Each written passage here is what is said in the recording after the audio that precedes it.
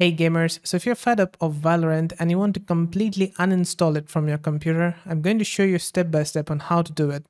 First, click on this, show hidden icons, and then right click on Riot Client, exit it. This is a very important step. Without that step, the Valorant will not be uninstalled. So next, let's click on the Start menu, search for Settings, open up Settings. On the left hand side, press on Apps, Installed Apps. On here, search for Valorant. Here you're going to find Valorant. And on the right hand side, you're going to find more options, these three dots. Click on it and then press on Uninstall. You can also press on Start, search for Control Panel, then press on Uninstall a program.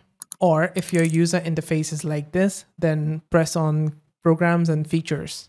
You're going to find all the programs that are installed on your computer over here. Now, all you need to do is click here on the top right and search for Valorant. Going to find Valorant here, just right click it and uninstall it.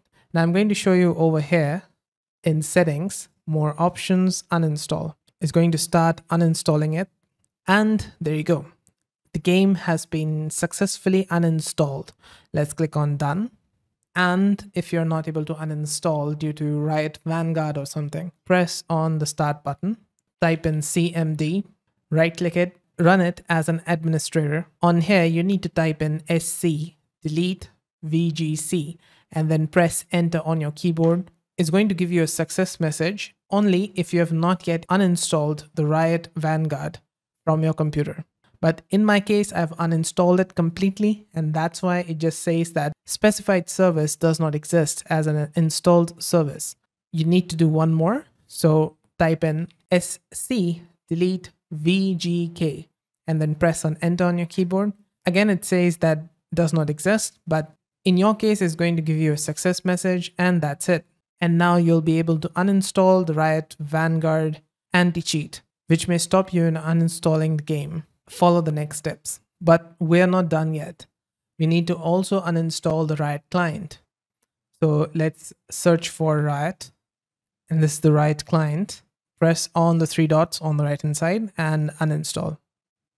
Now we no longer have Valorant or Riot client installed on our computer. I can confirm it by searching for it over here. It's not there.